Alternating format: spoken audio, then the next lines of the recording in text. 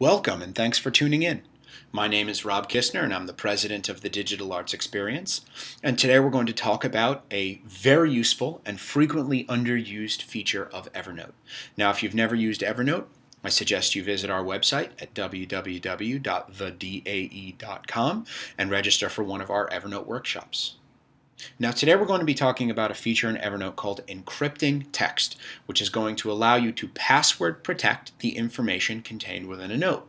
Now this is particularly useful because you can use Evernote to store your email address and passwords, your online banking login information, or any other website that requires you to log in. Let's take a look at how this works. I'm going to open up Evernote. And you'll notice in the left side, I've got a notebook already set up called Usernames and Passwords. If you haven't already set up a notebook called Usernames and Passwords, you can come on down to the bottom left corner of the screen and select this plus sign. This is going to give you an option to create a new notebook.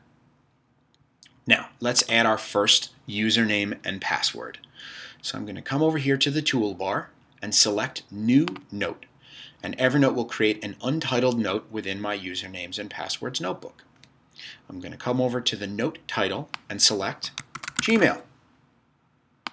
I'm now going to enter my email address that I would use to log into Gmail and my password. The DAE is the best. Now, you may be asking yourself, if someone is sitting in front of my computer and opens up Evernote, they'll be able to see all of my usernames and passwords. Well, that's where encrypting text comes in. All you need to do to protect this information is highlight the text and slide up to the Edit menu at the top of the screen. And in the Edit menu, there's an option that says Encrypt Selected Text. So I'm going to select that option, and this box that says Choose an Encryption Passphrase is going to pop up. And this is where I'm going to enter a password.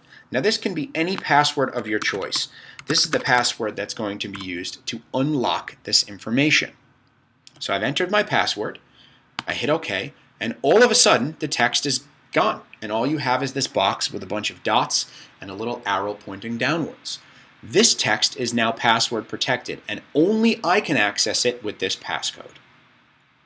I'm going to create another note. And I'm going to enter in this note, Bank of America. And I'm going to put my login information for Bank of America. And once again, I'm going to highlight the text, slide up to the Edit menu, and select Encrypt Selected Text. Now this is really important. I'm going to enter the same exact password that I used to lock my Gmail note. The reason being is once I add all of my email addresses, all of my usernames and passwords, and even my credit card numbers into this notebook, I can unlock any of the information with a single password. So now, rather than having to try and remember 5, 10, 12, 15, 20, 30 passwords, all I need to do is remember one, because this one password will unlock all of my information.